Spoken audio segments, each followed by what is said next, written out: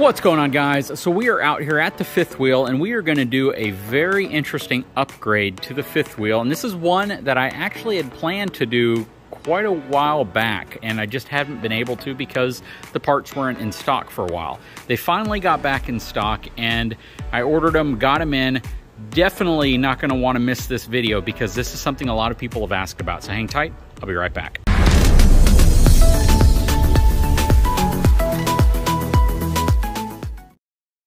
All right, so unfortunately we have not taken the RV out for a few weeks now, and we are really wanting to take it back out, and I figured this is a really good time to do this upgrade, just given the fact that, you know, it's sitting here, I have access to it, it's under a covered storage. Sure, it's 101 degrees outside and it's 113 degree heat index, but that's not going to stop me today. I'll probably be a big old bowl of sweat by the time I'm done doing this, but it shouldn't take very long, thankfully.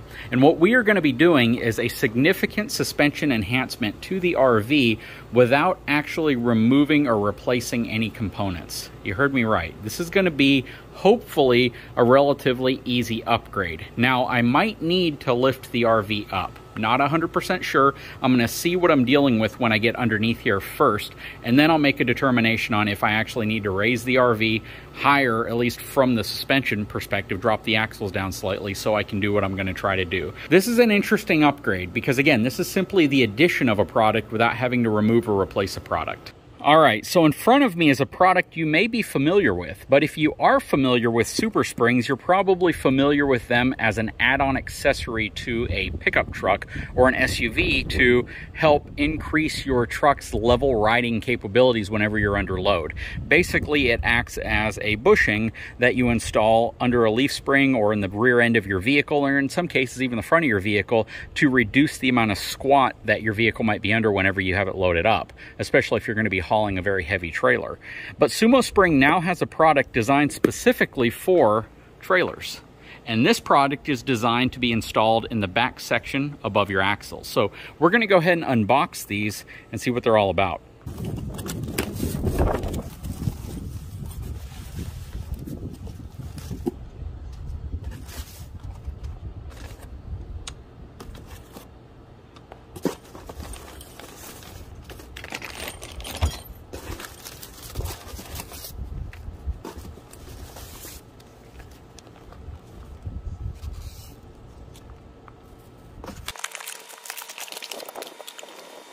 Okay, let's take a look at what we got here. So we have the bushings, or the springs, and these springs will essentially mount, I believe, in this orientation. We have a hardware mounting kit for each set. Now we need two sets because we have two axles. Then we have the instructions, and these are spacers right here. So let's show you how this is all gonna look whenever we're done. So, in essence, we're simply gonna mount a bracket to the top of the upper bracket for the leaf springs, the plate. It's going to essentially clamp in place, and then we are going to thread on whichever bushing we need. Now, the specific bushings that I got are designed for, I believe these specific ones are designed for up to 8,000 pounds. I believe 5,000 to 8,000 pounds. I'll put a link to etrailer, who provided these. They are my channel sponsor, and you can see specifically which ones you might need for your fifth wheel, travel trailer, cargo trailer, whatever application you need. Now, keep in mind, there are going to be a different set for different types of spring configurations. So if you have an undermount spring where essentially your leaf springs are underneath your axle, you'll need a different kit, and it mounts differently. But because the axles are placed underneath the leaf pack on our fifth wheel, and a lot of newer fifth wheels and travel trailers, that's how they're set up. This is the kit that we would need. So, looks pretty simple, right? We're gonna get to installing these and seeing how they work. Now, in this specific video, we're just gonna install them. We're not actually gonna take the RV out yet. We will film this whenever we go out on our next camping trip. So, right now, again, this is just an installation video to show how it's done and to show you what they're designed to do and any challenges that I may encounter during the installation process. So hopefully it's very straightforward. I always love it when there's an installation that is just straightforward, that I don't run into any interesting issues, because I'd probably say 60 to 70% of the time I run into some type of an interesting issue, whether or not it's a manufacturing issue from the part I'm installing, whether or not it's something I have to deal with the RV, such as something placed in an area where I can't use a part I got, as you guys have probably seen in previous videos. But for the sake of this specific video, I hope everything's going to be super easy, super straightforward, and it's an upgrade that if you guys wanted to do on your own RVs, you'd be able to do very easily. So let's take a look at what is supposed to come in these accessory packs. This is going to be the one that I'm kind of interested to understand. Looks like we have some thread lock, we have some brackets, some spacers, washers, some bolts, and then we have the clamps right here. It's going to be 2 of these, or a half each, for each one of these bushings. Okay, so after looking at the instructions, it would appear as if these flat pieces of steel right here and these are actually relocation brackets for your gas or utility lines. So on some RVs you have a propane line that runs underneath your frame or alongside it, and these are essentially to space it away from your frame, because if that's where the bushing has to make contact, you want to make sure your propane line is out of the way and you're not pressing up against it. So that is pretty cool that they thought about this. It just shows that they put a lot of thought into making sure that this kit fits more than one type of RV, right? So you have basically what you need to get around those potential obstacles of getting it to work on various brands, various manufacturers, and various frame types. So that's really cool. This is what it's supposed to look like once it's installed. You can see how the bushings are placed here above the top of the leaf springs. Let's just call them the Sumosprings. And then you can see how you have your factory setup right here, the top mounting plate, and then this clamps to it and essentially presses up against the frame section here, or it's sandwiched between it. So I may have to, again, lift up the back of the fifth wheel just enough to be able to squeeze this in and get it in place, but we'll definitely see. Hopefully not. I have the auto leveling system down currently, and with it in its lowered position, it takes some of that pressure off of the rear axles. So hopefully the space is there and I don't need to jack it up any higher than it is currently. Now let's quickly take a look at the instructions. So basically it says position the trailer on a level surface so the frame is parallel to the ground. Measure the current gap from the bottom of the frame to the top of the leaf spring plate. Do not raise the trailer for this step.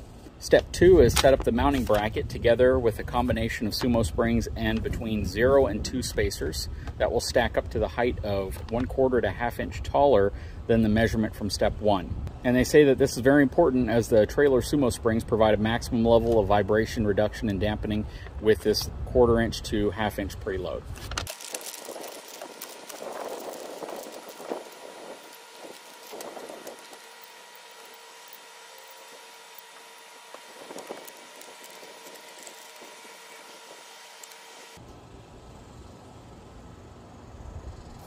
Okay, so I'm underneath the fifth wheel now. Here's my leaf spring pack. This is my axle, 8,000 pound axle. Looks like there's 1, 2, 3, 4, 5, 6. That's kind of a spacer, but let's just say 7 leaf springs here. You can see the bottom frame rail. Looks like there's a rock that got slung up there. But this is supposed to essentially mount on top of this plate right here and have about a 1/2 inch of preload on top of this. It's like one of my little spring clips here kind of came loose. So that is not a 1/2 inch. That looks like it's more about 1 inch. So I need to take this spacer out, and I will have to lift up the RV, the frame at least, so I have the clearance I need to position these above here, screw this in place, and give me the preload that I need to drop it back down.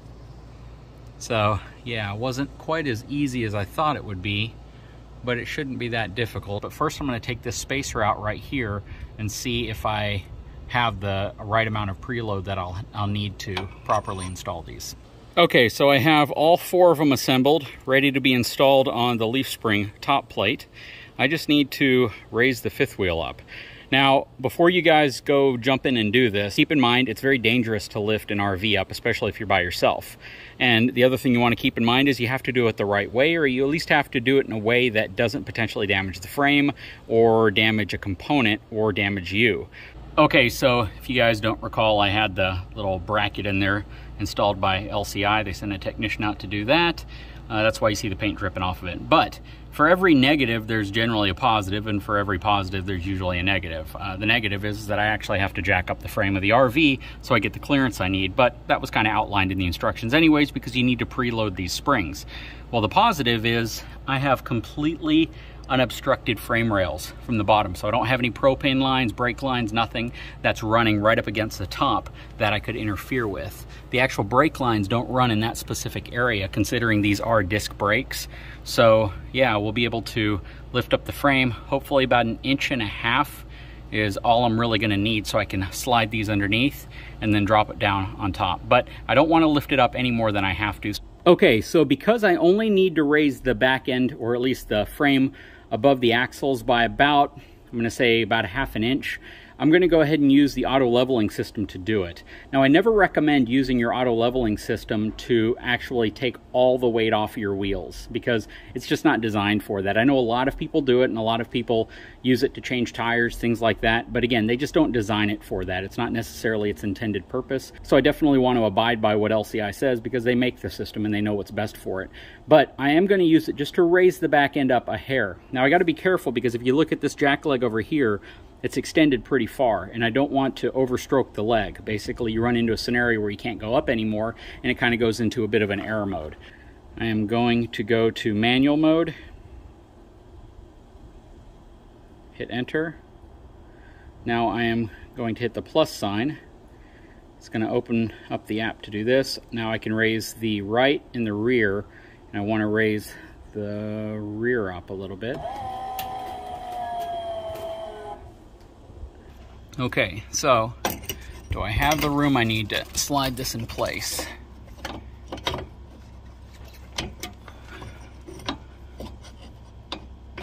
Not quite. I'm pretty close. I'd say I need to go up another, maybe 1/2 inch, I don't know. All right, so I had a couple issues here. I can't auto level the unit because it went into an error mode, so I actually have to retract all the legs and then do an auto level again. So I'm gonna have to hitch it up to the truck so I can retract the legs. Yeah, some of these projects just don't work out, and I'll tell you what's wrong. All right, so here is the Sumospring. Very cool design. What do you think the issue is? The issue is this piece right here doesn't go wide enough because of the slot and because of this bolt length to actually go around the top plate of the leaf spring. It's short by about 1/2 inch. So even if I had lifted the fifth wheel high enough, this wouldn't have mounted around it. Now, I'm gonna get in touch with the folks at etrailer and at Sumosprings to let them know that they have an 8,000 pound rated Sumospring, but because this bracket right here is too narrow to fit on top of that top plate, essentially the piece above the leaf spring, you can't actually mount it. And this could be a really big concern, because you might take your RV in, they get it off the ground, they do everything they need to do thinking they can install these, but because of the specific setup you have, it doesn't work. Now, I don't know if this is gonna fit on a slightly smaller leaf pack. I assume it would, because they do have videos of it. I'm pretty sure it would fit on just about any travel trailer. But if you have 8,000 pound axles and you have the larger leaf pack, this may not fit. So it does not fit on my RV. It's another one of those projects. I think I have 3 of them now where I've had to essentially abort the project because of some type of an issue. The first one was with the door and the Glow Step Revolution, the Gen 2 version, because of this fender trimming right here, and they're still working on some type of a fix for that. The second one was with the Moride, that little sliding tray that I tried to install in the front, and the third one now is this Sumospring setup. And this one is a manufacturing issue where they don't have brackets that are wide enough to fit around the top of the leaf spring bracket. Anyways, I gotta hitch the truck up, retract all my gear, and level it back out because it's all in an error mode right now, and that's the problem. Guys, I'll put a link in the description of this video if this is something you want to add to your fifth wheel or travel trailer or whatever type of trailer you have. Just be careful, do a lot of research, find out if your top plate's gonna be too wide. That's definitely a measurement that they should start including, but yeah, it's what's preventing me from installing them. Big bummer, big bummer. I'm gonna reach out to them and see if we can get that fixed. Guys, if you haven't had a chance, please take a moment, subscribe to my channel, give me a thumbs up, and we'll talk to you again very soon.